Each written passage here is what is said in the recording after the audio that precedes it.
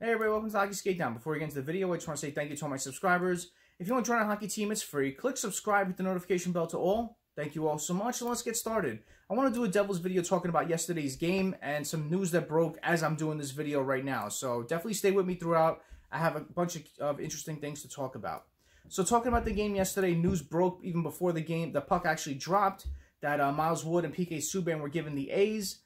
We heard Kyle Palmieri was a healthy scratch. I'm sure all Devils fans were worried because nothing was coming out, but then we came to find out that he was added to the protocol list. So, you know, the Devils started this game off pretty quick. You know, PK Subban made a great pass to McLeod, who sprung on a breakaway, made a nice move and scored to put us up 1-0.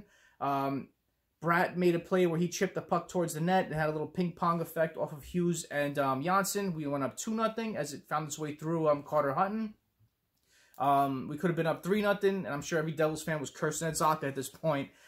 He had the puck down low. He made a pass to Kuokkanen, who was coming in high, and Kuokkanen passed it back to Zacha, and Zacha had a wide-open net that he missed. Now, upon several reviews that I watched, because I was very pissed off at this point, because, you know what happens. You could either possibility to go up 3-0, or the other team ends up gaining momentum and scoring, and that's what happened. But it did. I don't think Zacha was expecting that pass back from Kuokkanen. I think it hit his stick, the heel of his stick, like they all said, and it went wide because of that. It's happened to me. It happens to everybody. So it was unfortunate, but end result was good. After the game, not talk about as a result of what happened then. But then Buffalo went up 2-0 on two fluky goals. Kuokkanen made a nice chip play to get the puck to Wood. Wood skated in, had a quick shot, a rebound, and scored with 0.7 left in the game. Gave us momentum back at that point. That's what always happens with those late goals. But Buffalo did score and tie the game. Then it was 3-3. Then later into the game, Wood took a hit in the corner, got the puck to Bastian. Bastian passed to McLeod. McLeod made a quick shot at the net, found his way through. We were up 4-3. So then, of course, what happens? We have a wide open net, and we can't score again, as we had 5 or 6 different shots miss the net totally. And you always thought in that case, they're going to tie it. We're going to lose in either overtime or shootout. But the puck swung around the boards, hit Zacha, went to Wood, and he scored the empty net. So I thought it was a great gutsy win from the guys. The whole team played well. Comrie played his first game and earned his first win. 30 saves out of 33 shots. I love his helmet. Talk about that. He made a lot of good saves to keep us in the game as well. I thought he played a pretty good game. Talk about his helmet. I love the way it looks. He's showing homage to previous Devils. It had Stevens, Brodeur, Danico, and Resch on it. I thought it looks beautiful. They kept zeroing in on it, and they kept not showing the side that Kenny was on. They always showed the side that Stevens and Brodeur was on, so I thought that was funny, but they did show eventually with Danico and Resch on the other side. But Maltsev played his first game. I thought he looked pretty good. But definitely the stars of the game were Miles Wood, 2 goals and assists. McLeod with 2 goals. This line just looks awesome. This line of Wood, Bastian, and McLeod. I really like the way they look. They're 3 similar types of players. They all play with speed. They all like the physical game. They could hit. They could take a hit. They could chip in offensively. They're fun to watch. And Wood was asked later into the game of talking about them. And, you know, he said that he's been playing with them for the past couple of years. They're fun to be around. They're best buddies on and off the ice, and it shows. And they really took a step up in their development. They're playing really well this year. So I really like the way the line is gelling. I really like the way the Hughes line is gelling with Bratt and Janssen.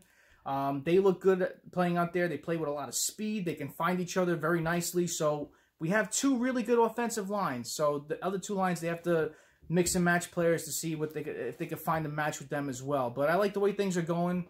You know, coming back from those losses, we needed this big win, and it was a good gutsy win because Buffalo is a good team. I'm not going to say they're bad. They have a lot of good scorers on this team.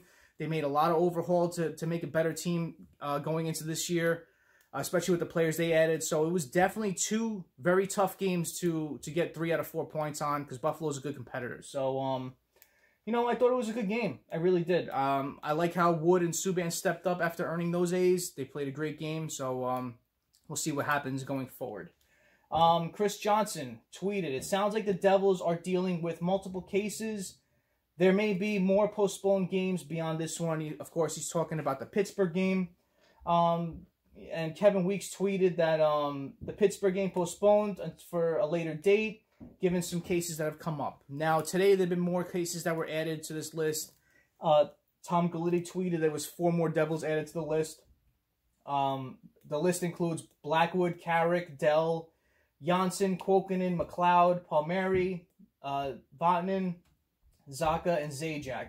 Now, they did talk about Vatanen during the game. He got his visa issues cleared, so he's on this list because he's got that waiting time to go through, to wait the days out in the 4 negative tests to come back to play. So, at least he got his visa issues worked out, so hopefully everything's okay with this. But the 4 names that were added were Janssen, Kuokkanen, McLeod, and Zacha. So, you know, as with this, with everybody, you know, I hope everybody's okay, especially the players and their families, and all the organizations as far as Devils and everybody they play against, or everybody, all of them. I hope everybody's okay in this matter, because this is unprecedented times. So, of course, with this, you always worry about the players and their families. Hopefully, everybody's okay in this situation. So, hopefully, everything's okay. But, yeah, that's news that broke today. And they also have news about Tom Fitzgerald. The Penguins have informed the NHL of their plan to request permission from the Devils to speak with Fitzgerald. A team and league source said they do not expect the Devils to grant immediate permission, but would keep knocking on that door, a team source said. So this pissed me off, first off, because, you know, there's other GMs out there that don't have a job. Look at one of them. But I know Tom Fitzgerald was one of those names that were floated around from a lot of teams that were looking for a GM, and his name always surfaced, because look at what he's doing with us now. He's made some awesome trades to bring in some good draft picks, some good prospects. He's made some very crucial signings for this team. You know, he's done a very good job, and I always thought he'd be a good GM following Shiro.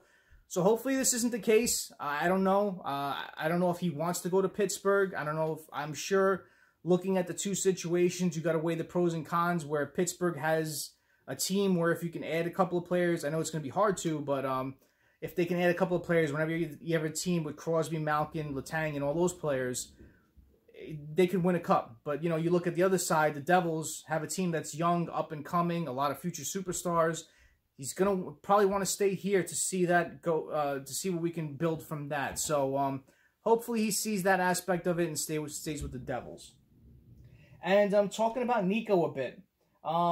News came out a little bit a while ago that per blick.ch, which is a trusted Swiss website, it says that he suffered a broken fibula and it wasn't confirmed, and the recovery time was 2 to 3 months, which would have landed him around February, March. So when I read this, I'm kind of like, it kind of seems fitting to what he's going through. And I know it's not confirmed, it's just something that's out there, but it's possible it could have happened because, you know, he's looking at that time frame to come back. He didn't end up having surgery, so, you know, hopefully everything's all right with Nico. I remember after this previous game, Matt Laughlin was talking about Nico. He said he's been progressing with his off-ice workouts. He's been skating on his own, hasn't skated with the team yet. So, they said that he's progressing nicely and that his return is imminent, so very soon. So I could definitely see him coming back. I don't know what happens with all this protocol stuff now and how many games we missed, but you could see him probably coming back around mid-February to early March if that's the case. So, you know, he's got to get some skating in with the team and build up his stamina and his endurance and everything. So hopefully we see him soon. Hopefully the team comes back soon. Hopefully everybody's okay. That's most important. And their families as well. So comment below what you think about the situation, all of the stuff that I talked about in this video. Comment below and let me know what you think. And as always, thank you all for watching. I really appreciate it. Smash that like button. If you haven't done so, subscribe to the Hockey Skate Down. Join the hockey team. Thank you all so much. Have a great rest of the day. Have a great night. Take it easy and stay safe.